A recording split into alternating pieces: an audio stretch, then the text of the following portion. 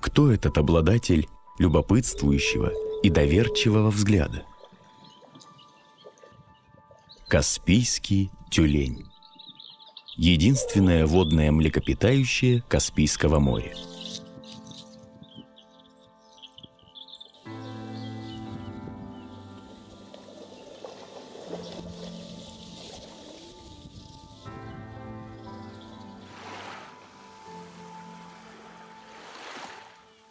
Тюлени могут достигать в длину 160 сантиметров и иметь массу до 100 килограммов. Они прекрасные пловцы и ныряльщики. Тюлень – хищник, питается преимущественно рыбой и во взрослом состоянии в фауне Каспийского моря не имеет врагов. Обладая легкими, дышат они атмосферным воздухом, но в поисках пищи могут нырять на десятки метров в глубину и даже погружаться до 200 метров, задерживая дыхание на более чем 20 минут.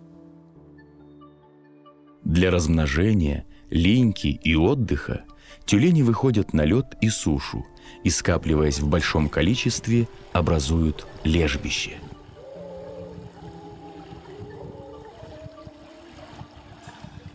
В последние десятилетия в связи с сокращением численности и увеличением факторов беспокойства тюлени залегают в самых укромных местах, труднодоступных для человека.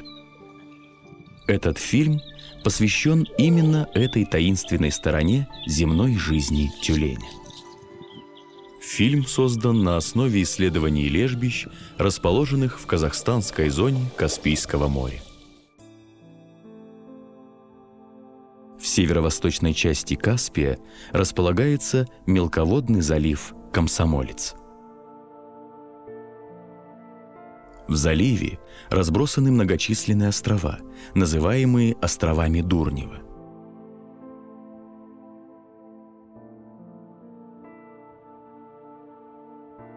Глубина воды между островами колеблется всего от 40 сантиметров до 1,5 метров, и от острова до острова весь горизонт моря может быть в стоящих розовых фламинго.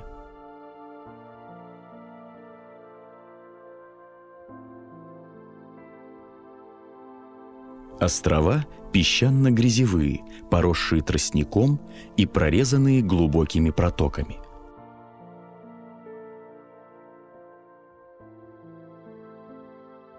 Здесь, на грязевых отмелях, весной располагаются лежбища каспийских тюленей.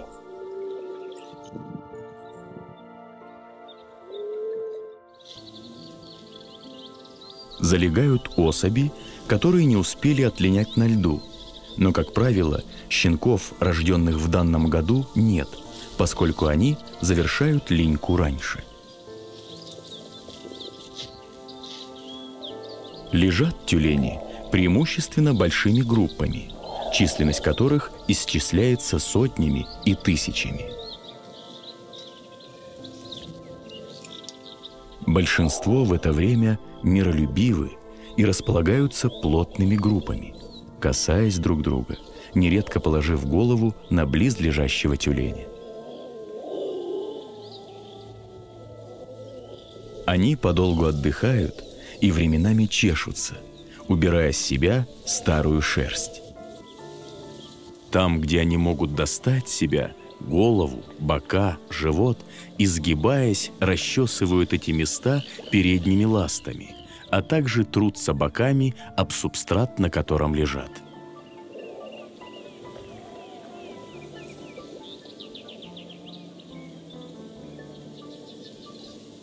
Тюлени зевают, дремлют и много спят. При этом, если кто-то рядом их беспокоит, то проявляют терпимость.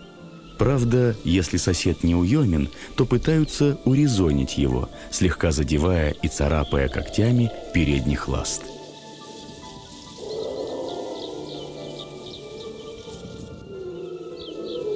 В этих группах слышно утомленное тихое урчание отдыхающих тюленей.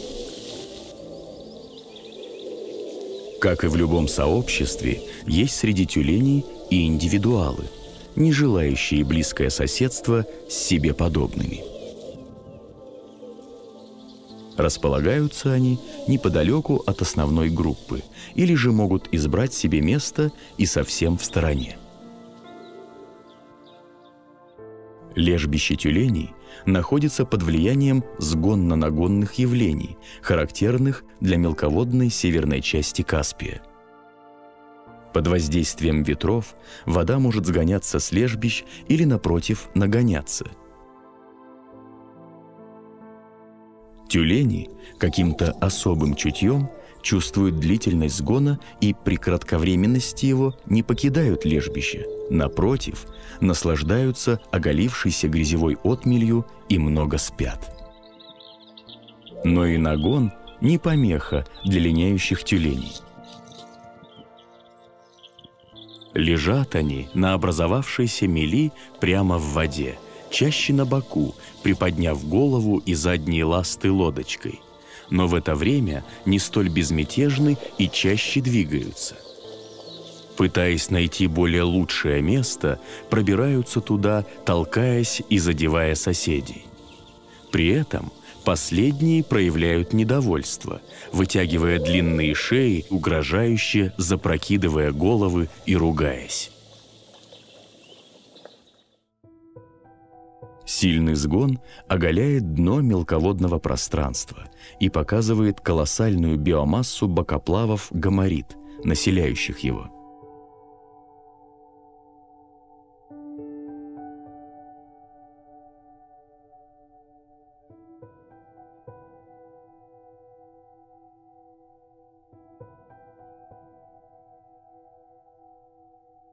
Наступает время пира разнообразных птиц.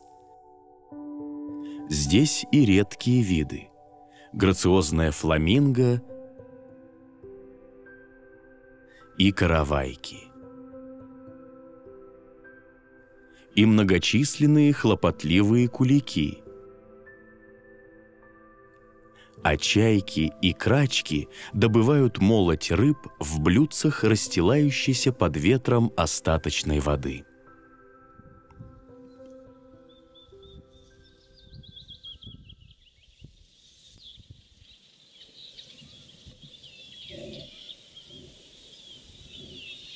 Богатая органикой теплая прибрежная вода дает жизнь многочисленным насекомым, и тростники откликаются веселым щебетанием мелких воробьиных.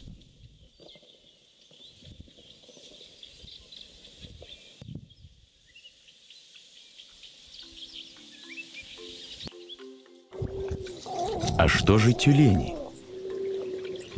Принято считать, что во время линьки тюлени живут за счет накопленного подкожного сала и подолгу могут не питаться.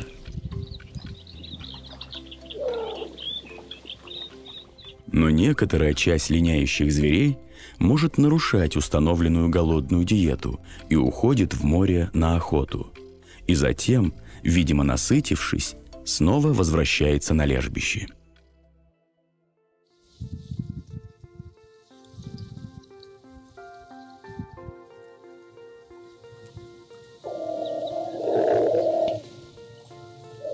Если в воде тюлени как рыба в воде, ведь конечности их в результате эволюции превратились в ласты, то на суше они не столь проворны, скорее беззащитны и трогательны. Передвижение их на суше своеобразно и издали напоминает движение гусениц землемеров. При движении тюлень отталкивается передними ластами и, подтягивая свое массивное тело, волнообразно бросает его вперед. При этом на снегу, мокром песке или грязи непременно остается широкий, непрерывный примятый след полоса, по обе стороны которого попарно тянутся вмятины от толчков передними конечностями с ямками от когтей.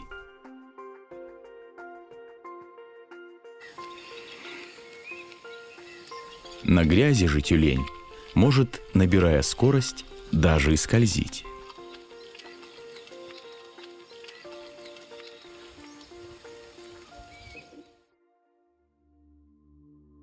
Но, видимо, есть еще какой-то неизвестный стиль движения тюленя. Так, на лежбище весной 2016 года обнаружены только глубокие следы от когтей передних ласт. Как тюлени могли их оставить, перебираясь через песчаный перешеек с одного берега на другой и не оставив полосу от тела и вмятин от передних конечностей? Остается только гадать.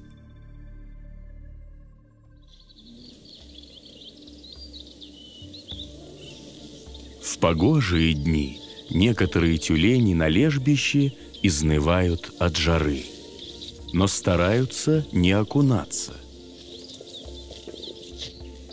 Медленно, подолгу отдыхая, не спеша подбираются к урезу воды.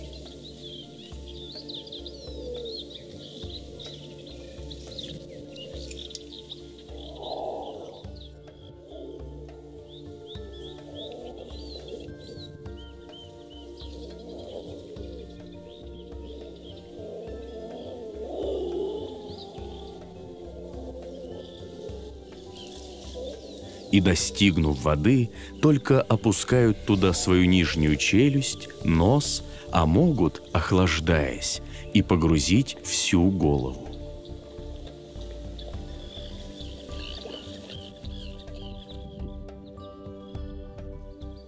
Так и лежат истомленные, временами высовывая нос из воды для вздоха и демонстрируя великолепное свойство своих ноздрей, которые могут плотно закрываться при погружении в воду.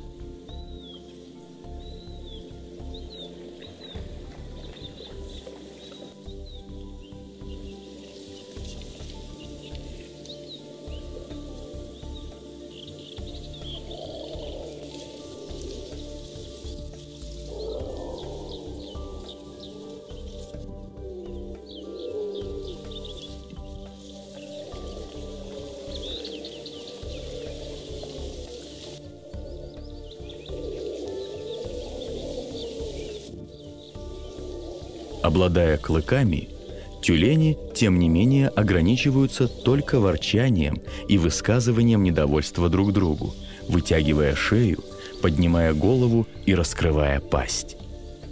Ссора обычно бывает кратковременной и заканчивается мирно.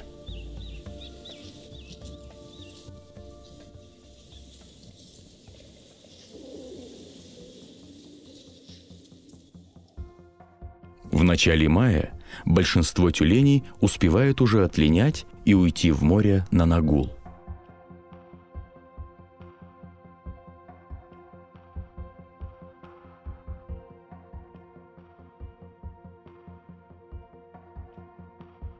И вот наступает момент, когда оставшиеся небольшие группы, еще не до конца отлинявших тюленей, вдруг особым своим чутьем определяют, что ожидается длительный и большой сгон воды, оголяющий на многие километры дно мелководья у островов, и, не дожидаясь его, заблаговременно покидают лежбище. О существовании лежбища свидетельствует только образовавшийся кое-где ковер из скинутой тюленями шерсти, которая иногда причудливо скатывается в большие катышки, да оставшиеся ослабленные особи, ожидающие своей участи в лужах воды на месте глубоких проток.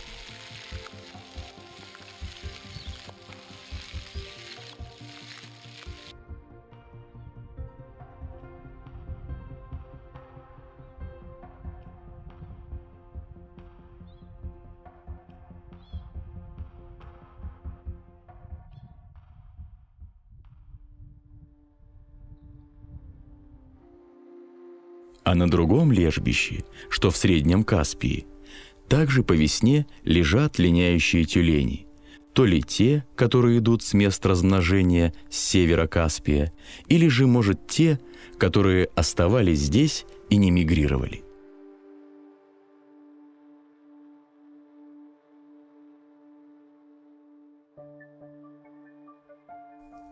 Это лежбище, расположенное на островках у оконечности косы Киндерли. Небольшие песчано-ракушечные островки служат прибежищем не только тюленей, но и местом гнездовий многочисленных околоводных птиц – чаек, бакланов. А где-то рядом и редкий розовый фламинго обитает.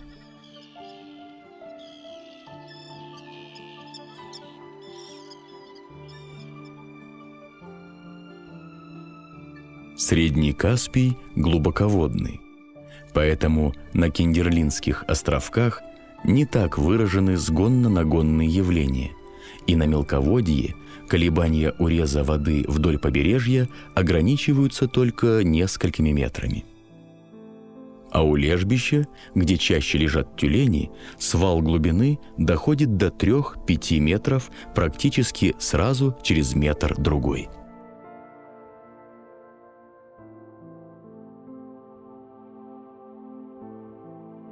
В начале мая тюленей здесь немного.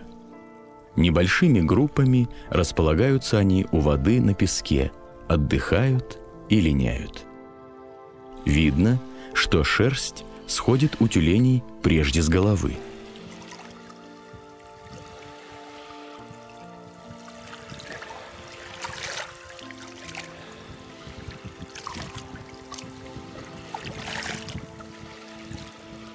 А у молодых особей бурая старая шерсть заменяется на темную, узорчатую, характерную для взрослых. Хотя раскраска тюленей довольно разнообразна, и встречаются тюлени с почти белой шерстью. Спать тюлени могут, опрокинувшись на спину. Они спокойны. Выглядят тюлени здесь более упитанными, нежели находившиеся на Дурневском лежбище. Ведь питаться они могут тут постоянно, не уплывая далеко, без особых усилий, уходя в воду для охоты и возвращаясь потом на лёжку.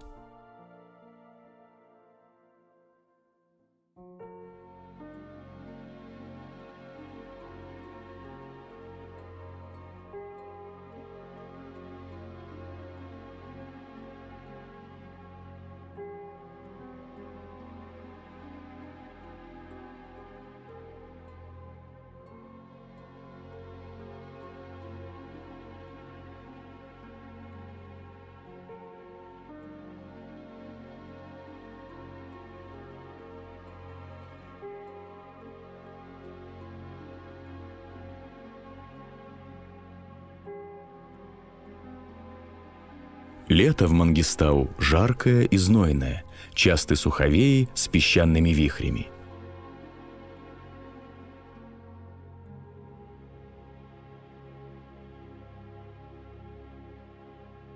А на море, в заливе Киндерли, стоит штиль или дует легкий бриз. Тихие волны ласкают пляж на островах, оголяя и вынося на бережок мелких гоморит, опять быстро зарывающихся в песок и поэтому незаметных. Но их наличие выдают снующие кулики, непостижимым каким-то образом видящие и выклевывающие их.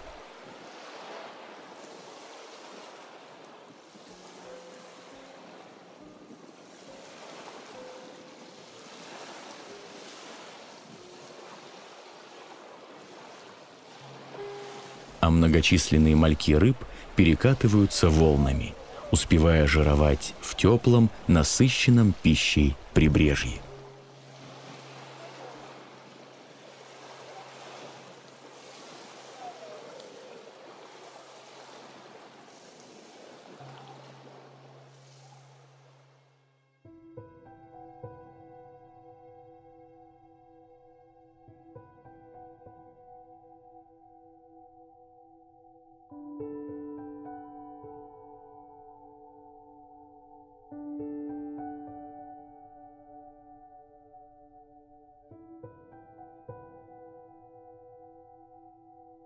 Обилие рыбы у Киндерлинского лежбища и благодатные условия для отдыха способствуют тому, что оно используется тюленями не только весной во время линьки, но и летом.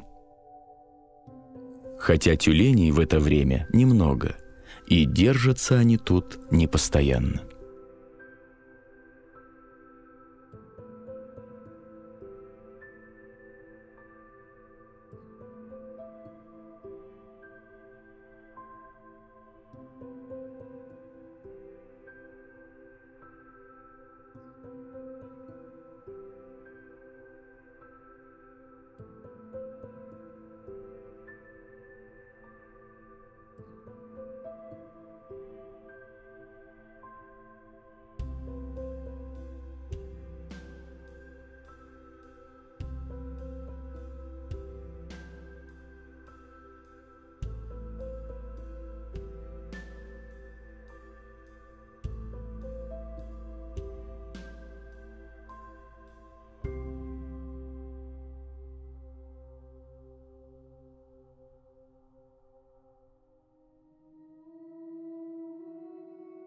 В августе в нагретых водах залива в массе встречаются мнемиопсисы. Это прозрачные, бесцветные, желеподобные создания с гребнями ресничек по бокам тела, поэтому относимые к особому типу беспозвоночных животных – гребневикам. Они передвигаются при помощи ресничек, и будто небесные фонарики парят в толще воды, яркими цветами переливаясь в солнечных лучах. Обитатель Атлантического океана вид мнемиопсис лейди проник в Каспийское море с балластными водами судов, чрезвычайно размножился и, поедая зоопланктон, нанес ущерб кормовой базе рыб, тем самым значительно подорвав численность кильки, основного пищевого объекта тюленя. Поэтому эти красивые, почти невесомые создания, тем не менее, представляют большую угрозу существованию каспийских тюленей. Так проходит и завершается лето на Киндерли.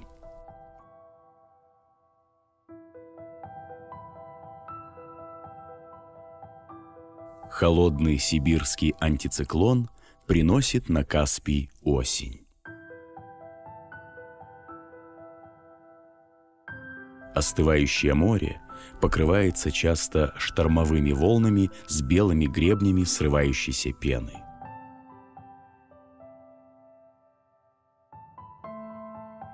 Наступает пора осенних миграций тюленей с юга на север Каспия к местам размножения. И Киндерлинские островки служат своеобразным перевалочным пунктом для мигрирующих тюленей.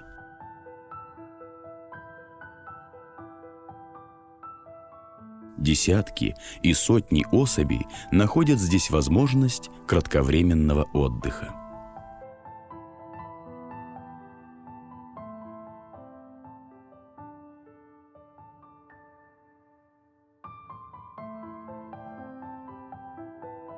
Погода осенью непредсказуема. Вдруг бушующий долго шторм и ветер сменяется вечерней тишиной и тихим закатом.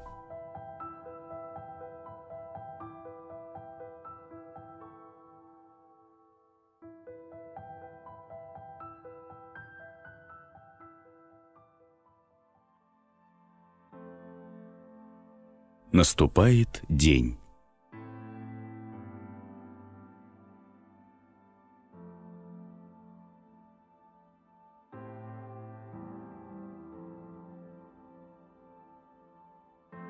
В заливах и затонах косы Киндерли пытаются спрятаться от назойливых глаз фламинго.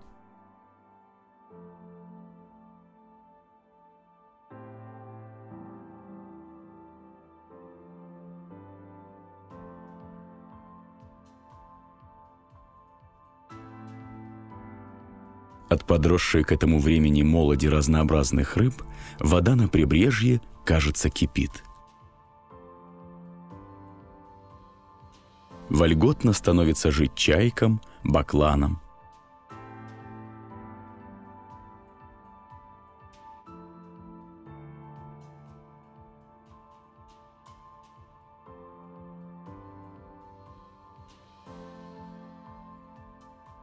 Киндерлинской бухте скапливаются мигрирующие на юг утки.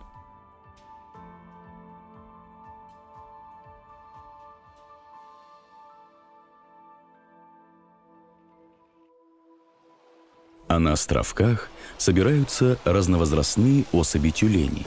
Есть и маленькие неполовозрелые, и крупные взрослые самцы и самки.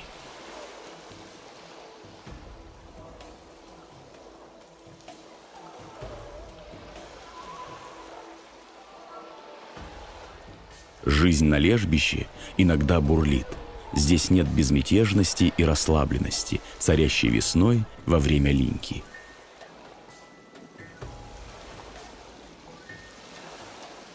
Нагулявшие жир тюлени активны и агрессивны. Многие нетерпимы друг к другу и не прочь поссориться за лучшее место. Возможно, это самцы, но точно утверждать нельзя, ведь внешних различий между самцами и самками тюленей практически нет.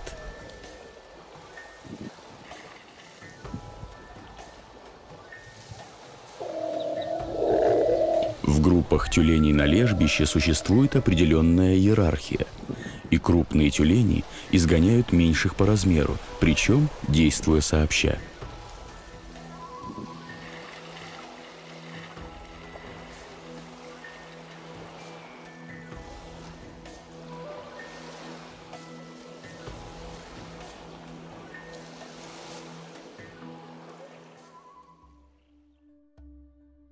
Может быть, это половозрелые особи так относятся к более молодым и неполовозрелым.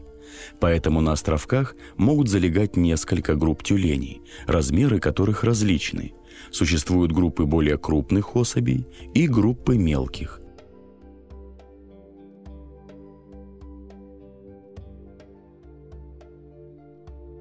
Впрочем, маленькие тюлени могут примоститься до поры до времени с краю лежбища.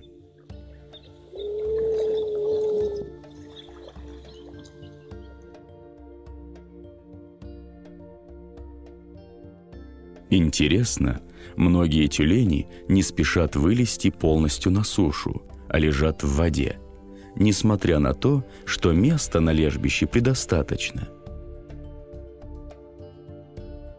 Другие же предпочитают забраться подальше на сушу, обсыхают и спят.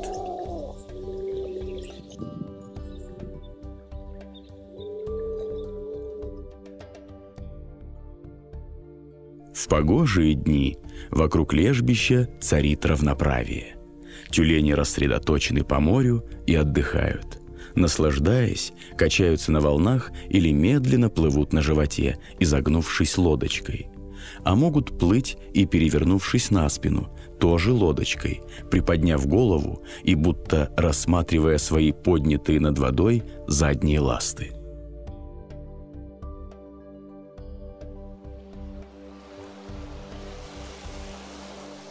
На лежбище тюлени собираются преимущественно к вечеру и продолжают заходить всю ночь.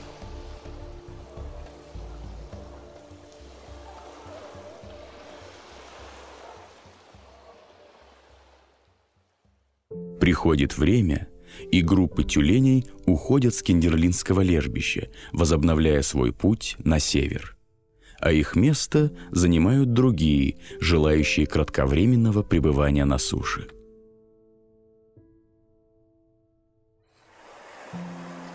На пути мигрирующих зверей есть острова Дурнева, и можно было ожидать, что тюлени их также используют для лежбищ, как и весной.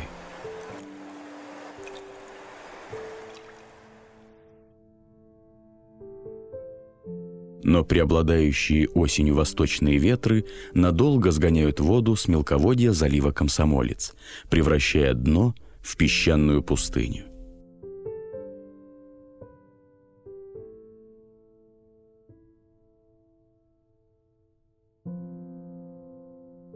На месте весенних лежбищ высохший и потрескавшийся грунт.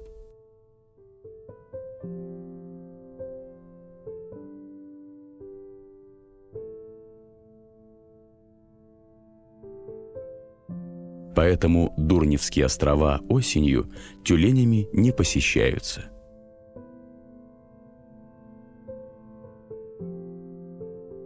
Придет скоро зима, и каспийские тюлени выйдут на лед. Но это уже другая история, другой этап жизни.